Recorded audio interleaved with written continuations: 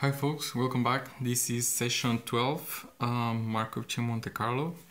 So we're going to continue talking about different algorithms for doing more robust sampling. And now we're going to focus on the Metropolis Hastings algorithm. So this algorithm is a more advanced version, if you want to call it like that, of our Gibbs algorithm.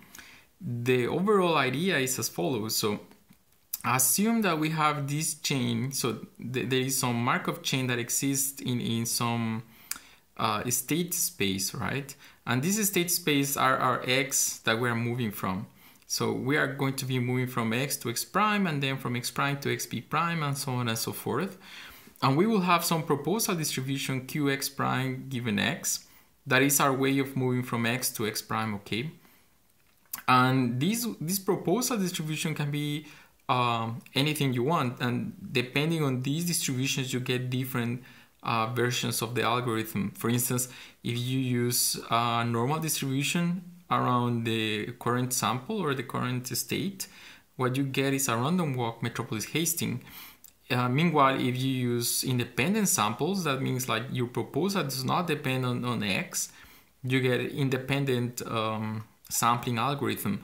And when you have some proposal that is the full conditional of the next state that depends on all except the current feature, you get a Gibbs distribution such that you maintain the states between the previous and the next state. You maintain the different features that you want to compute.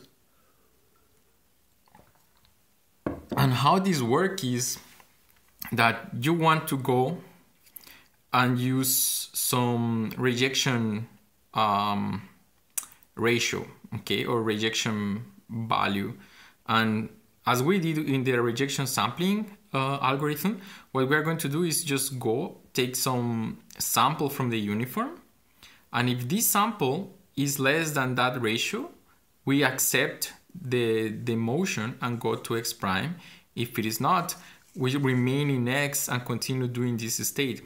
And this Metropolis Hastings algorithm works because what we are proposing is that this proposal distribution over here corresponds to the Markov chain such that our distribution of interest is an stationary change, okay? So after doing these changes for a long time, we will converge to that particular distribution that we're interested in, okay?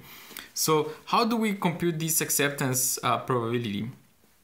If we have a symmetric proposal, that means that it is the same from x to x prime and vice versa, then we will take the minimum value between 1 and the ratio of the next state over the current one, okay?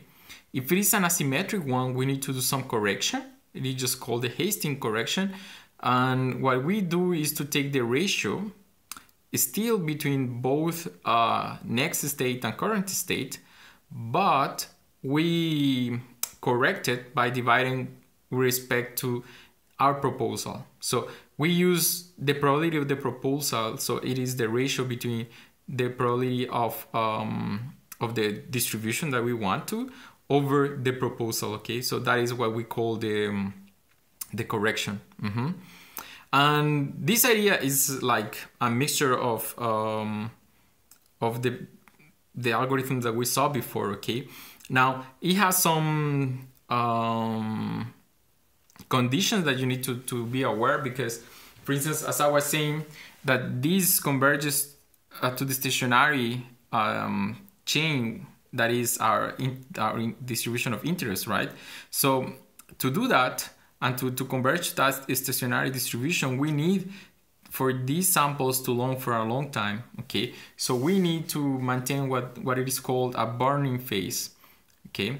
And this burning phase, what it is doing is to just let the chain run, and after some amount of time, you can start taking samples. So those samples at the beginning are not useful to you because they are highly correlated from the starting point and not necessarily from the chain that you were running on, okay?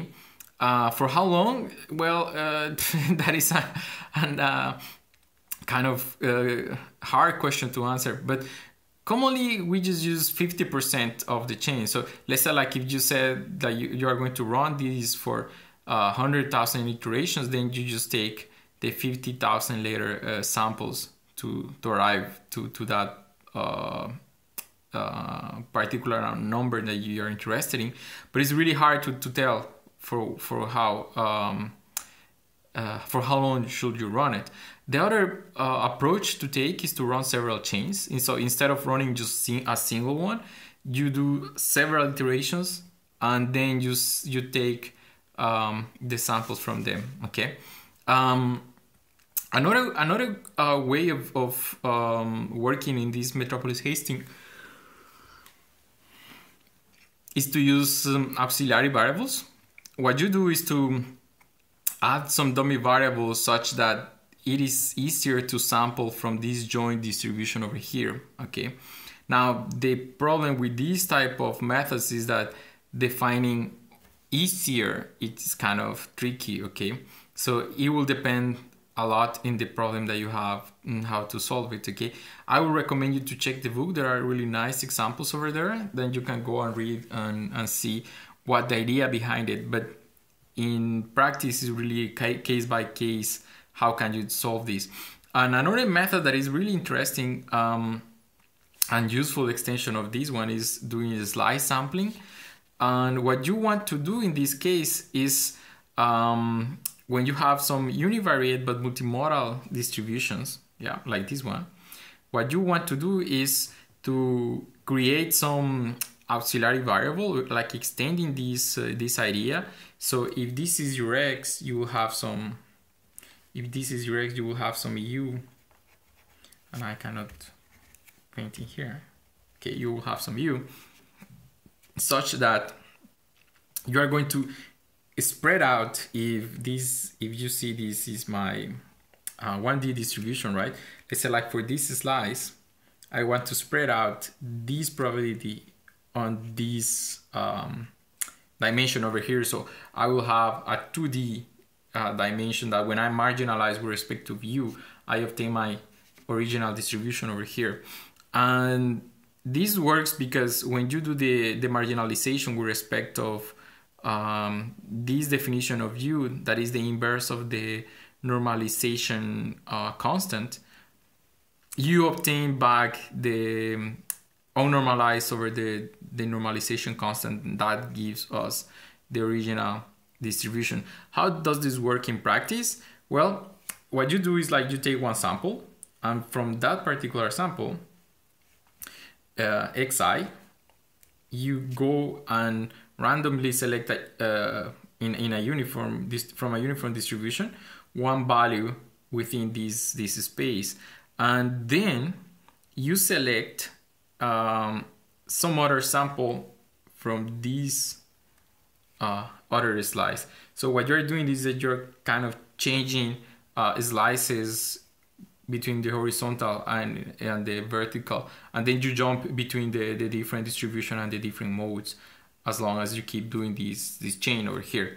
Okay, so again, these sampling algorithms are really intuitive and really easy to work with, but they have a lot of inner workings that you need to be aware of to make them really work. So I urge you to go and check the book to see more examples, and hopefully we will see this running in a more complex examples later on, okay?